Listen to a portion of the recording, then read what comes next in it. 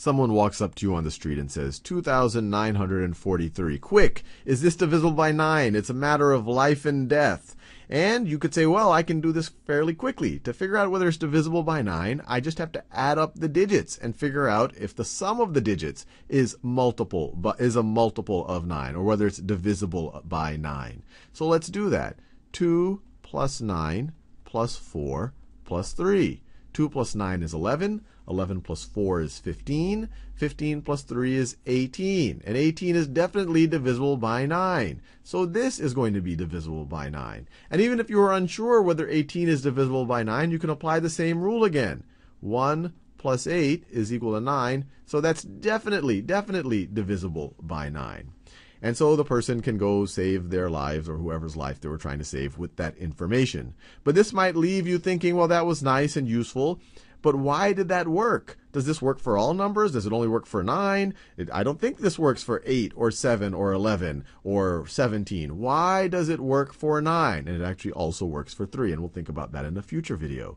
And to realize that, we just have to rewrite 2,943. So the 2 in 2,943, it's in the thousands place. So we can literally rewrite it as 2 times 1,000. The 9 is in the hundreds place, so we can literally write it as 9 times 100. The 4 is in the tens place, so it's literally the same thing as 4 times 10. And then finally we have our 3 in the ones place. We could write it as 3 times 1, or just 3. This is literally 2,940 and 3. 2,943. But now we can rewrite each of these things, this 1,000, this 100, this 10, as the sum of 1 plus something that is divisible by 9. So 1,000 I can rewrite as 1 plus 999. 1 plus 999. I can rewrite 100 as 1 plus 99. 1 plus 99. I can rewrite 10 as 1 plus 9. And so 2 times 1,000 is the same thing as 2 times 1 plus 999. 9 times 100 is the same thing as 9 times 1 plus 99. 4 times 10 is the same thing as 4 times 1 plus 9. And then I have this plus 3 over here. But now I can distribute. I can say, well, this over here is the same thing as 2 times 1, which is just 2, plus 2 times 999.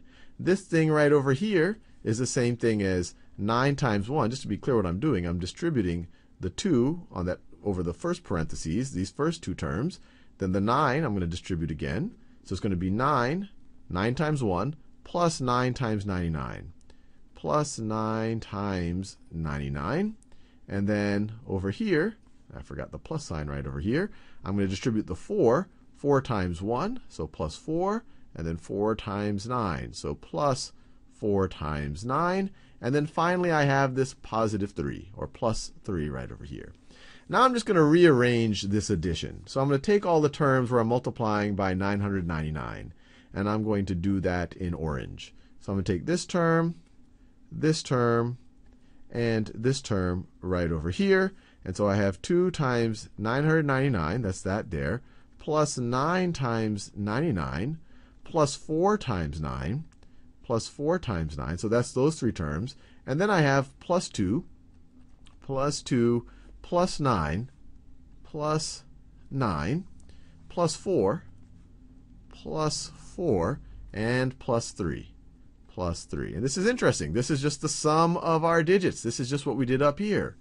And you might see where all of this is going.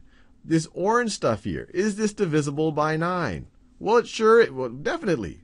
999, that's divisible by 9. So anything that's multiplying by it is divisible by 9. So this is divisible by 9. This is definitely divisible by 9. 99, regardless of whether it was being multiplied by 9. Whatever is multiplying 99 is going to be divisible by 9, because 99 is divisible by 9. So this works out. And same thing over here. You're always going to be multiplying by a multiple of 9. So all of this business right over here is definitely going to be divisible by 9. And so in order for the whole thing, and all I did is I rewrote 2,943 like this right over here. In order for the whole thing to be divisible by 9, this part definitely is divisible by 9. In order for the whole thing the rest of this sum has to be divisible by 9 as well.